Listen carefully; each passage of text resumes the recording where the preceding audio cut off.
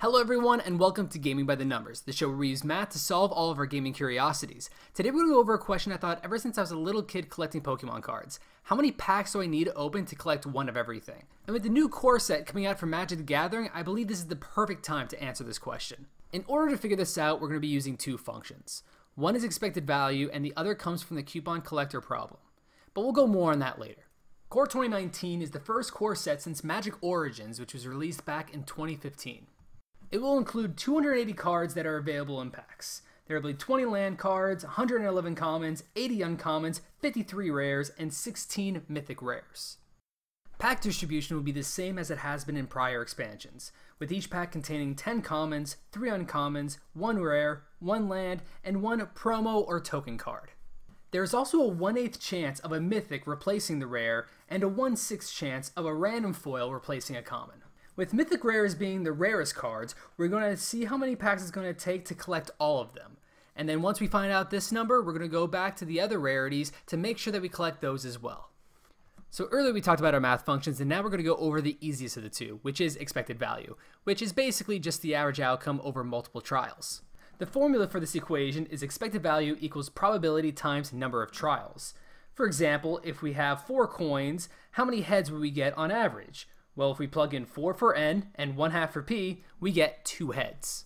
So next up is the coupon collector problem, and this is going to be a little more difficult. The problem describes the collect all coupons and win contest, where each coupon has the same probability of showing up.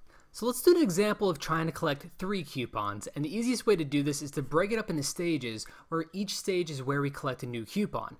Stage 1 is easy because we haven't collected any yet, so it'll only take 1 trial to collect a new coupon.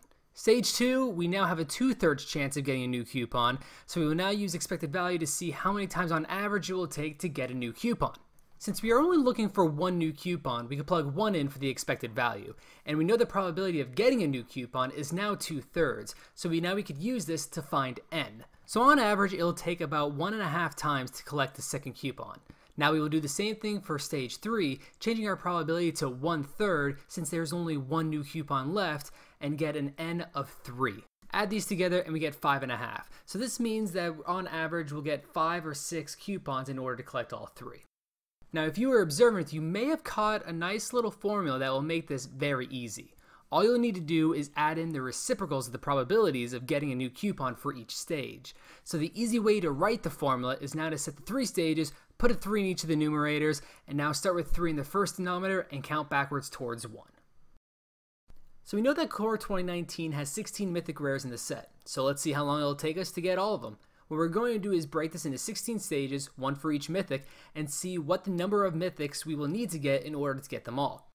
Just like our coupon problem, all we need to do is put 16 in all the numerators and count backwards in the denominators. This is because the probability of getting a new mythic starts at 100%, or 16 over 16, then moves to 15 over 16, then 14 over 16, and so on to 1 out of 16. So we will now add all the stages together and get a number of 54.0917 mythics in order to collect all 16. So we will be getting a lot of duplicates. And since we know that 1 in every 8 packs will have a mythic in it, all we need to do is multiply this by 8 and see that it will take 432.733 packs on average to collect all the mythics. Now that is a lot of packs. But we were forgetting one thing. What about foils? We do have a chance for one of our commons to be replaced by a foil. From what I was able to find, it is known that every 1 in 6 packs will have a foil in it. It is speculated that 1 in 8 of these foils will be a rare, and also that 1 in 8 of those rares will be a mythic instead. So every time you open a pack, you have a 1 in 216 chance of getting a mythic foil. That is less than 0.5%. But it does change our chance of getting a mythic a tiny amount. We will go from a 12.5% chance of getting a mythic to a 12.96% chance of getting a mythic. Since we know that it takes about 54 mythics to get all 16, we will now see how many packs it will take to get all those mythics. Plugging 54.0917 for our expected value and 12.96% for our probability, we now get 417.374 packs to get all mythics. Such a small percentage change, but that is 15 less packs that we now have to buy. Now we have to test it to make sure that we will get the other rarities as well, and we will do so by checking with our rares. Since we get 10 commons each pack and 3 uncommons, we could safely assume that we will get all of them, but we need to get 53 rares. That's quite a lot.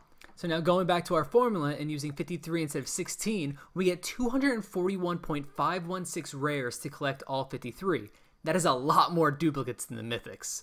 Since each pack has a 7/8 chance of having a rare in it, not accounting foils for simplistic sake, we plug these numbers into the expected value problem and get 276 packs. This shows that it is highly likely, almost definite, that we will get all rares before the mythics. So now for the big question. How much will this cost us? Well, since we can't buy partial packs, we will need to buy on average 418 packs. Now keep in mind, this is on average. If you're lucky, you can do it in less packs, or more if you're unlucky. There are multiple ways to buy packs too. You can just go to your local card shop and buy the packs alone, but that will cost you $3 to $4 per pack. That would be between $1,200 and $1,600. But you can also buy the packs in bulk online.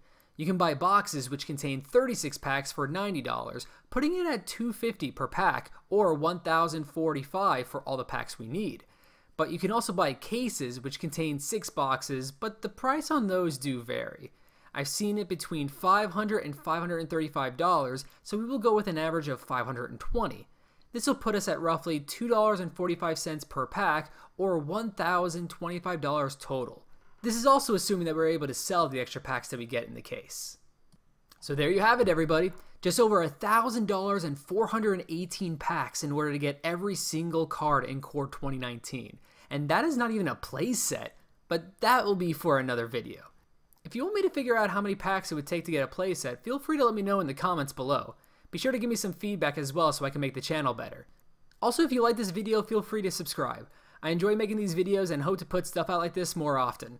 I have some ideas for future videos, but don't be shy to make some requests. Thanks again for watching, and I hope to see you next time.